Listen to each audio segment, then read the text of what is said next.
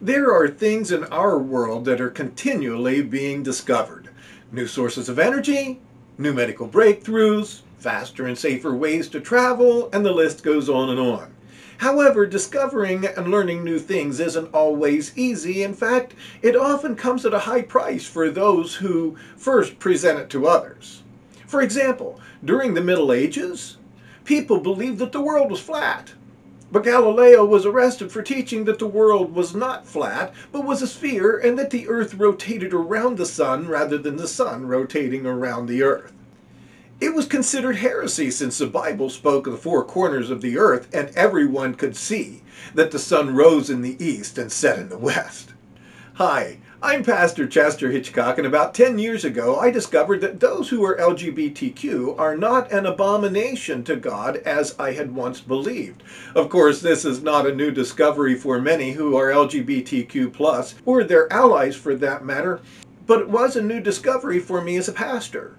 As I searched and researched the scriptures, I discovered that there is far more misinformation out there about the gay community than there is true information. So I set out to participate in correcting the misinformation. The new things that I discovered that really wasn't new except for me was so exciting. Even to me, a straight, white, privileged American man, I believed that it would be just as exciting to everyone that I shared it with. How could I be so naive?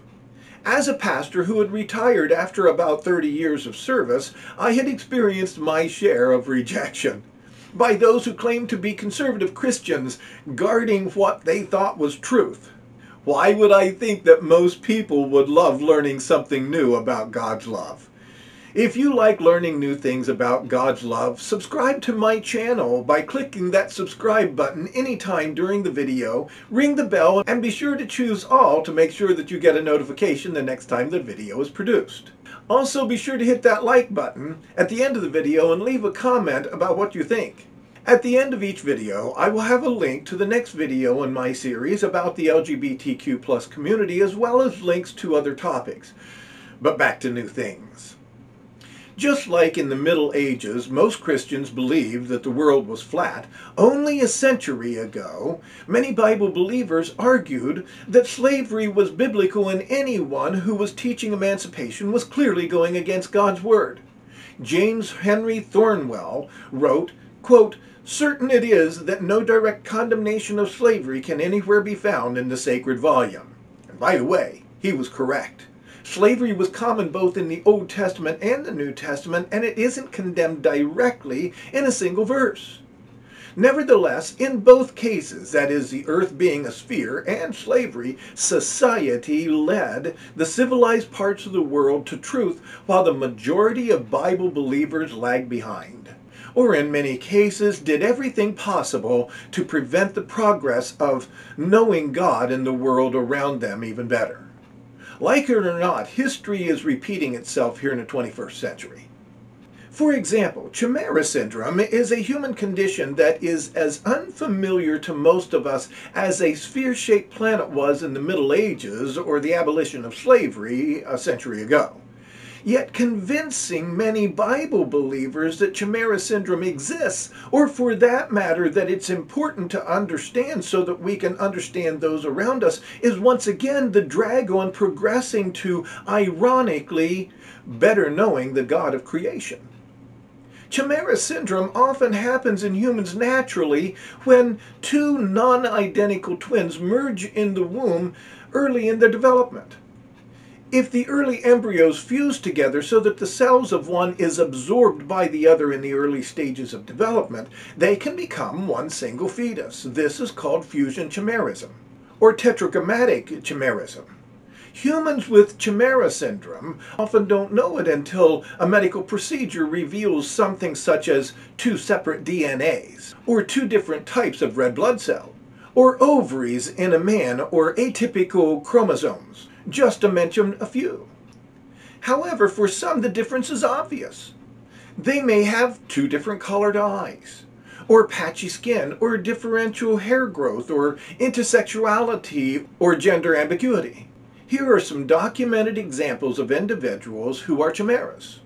The Dutch sprinter Folk Dilemma, if I'm pronounced name correctly, was expelled from the 1950 national team after she refused a mandatory sex test in July of 1950. Later investigations revealed a Y chromosome in her body cells, and the analysis showed that she was probably a 46XX over 46XY mosaic female. In 1953, a human chimera was reported in the British Medical Journal. A woman was found to have blood containing two different blood types. Apparently, this resulted from her twin brother's cells living in her body. A 1996 study found that such blood group chimerism is not rare. Another report of a human chimera was published in 1998, where a male had some partially developed female organs due to chimerism. He had been conceived by in vitro fertilization. In 2002, Lydia Fairchild was denied public assistance in Washington state when DNA evidence appeared to show that she was not the mother of her own children. A lawyer for the prosecution heard of a human chimera in New England, Karen Keenan, and suggested the possibility to the defense, who were able to show that Fairchild too was a chimera with two sets of DNA, and that one of those sets could have been the mother of the children. In 2002, an article in the New England Journal of Medicine described a woman in whom tetragrammatic chimerism was unexpectedly identified after she underwent preparation for kidney transplant. The transplant required the patient and her immediate family to undergo histocompatic testing, the result of which suggested that she was not the biological mother of two of her three children. In 2009, singer Taylor Moole discovered that what was always thought to be a large birthmark on her torso was actually caused by chimerism. The scientific term chimera that describes these differences, regardless of whether they are observable or not, may not be explainable in Holy Writ, any more than the other two examples of a sphere-shaped planet or anti-slavery are. The question that 21st century Christians need to consider is how they will deal with the irrefutable evidence this time. Do they hold to binary human existence only as others held to flat earth and pro-slavery theology because it's the only thing that they can find in Scripture? Or do they realize that Scripture describes the infinite God as much deeper than finite human reasoning can fully comprehend? A 19th century Bible expositor by the name of Ellen G. White once wrote this, quote, "The Bible, perfect as it is in its simplicity, does not answer the great ideas of God, for infinite ideas cannot be perfectly embodied in finite vehicles of thought."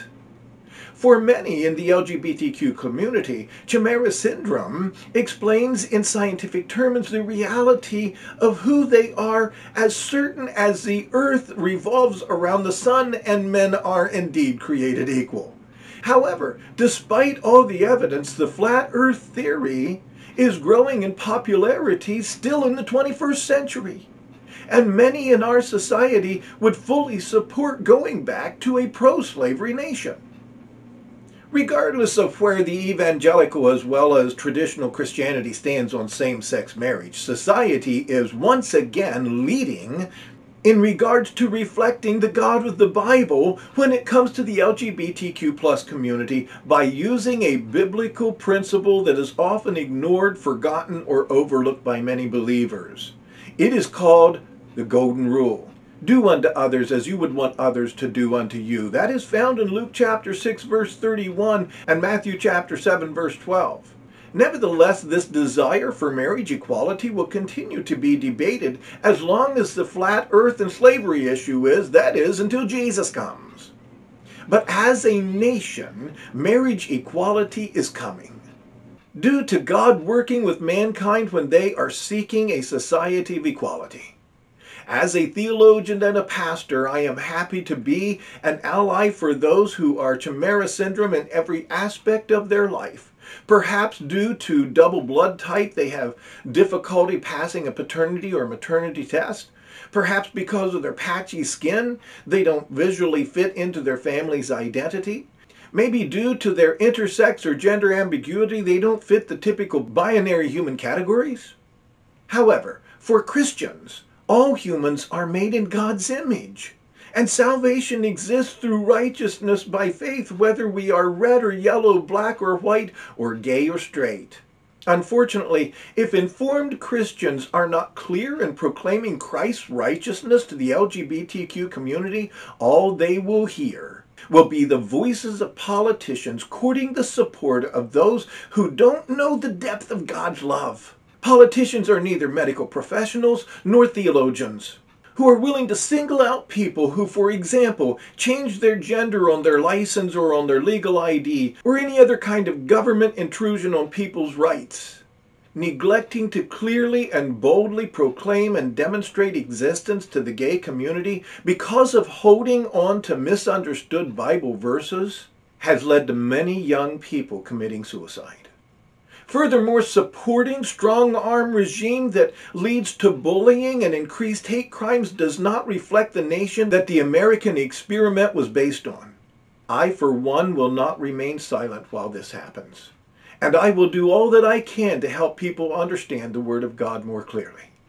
So if you have enjoyed this video and you want to see more like it, hit that subscribe button, ring the bell, and be sure to choose all so that you can get a notification the next time that I produce a video. I love you all, and God loves you all the more. See you in the next video.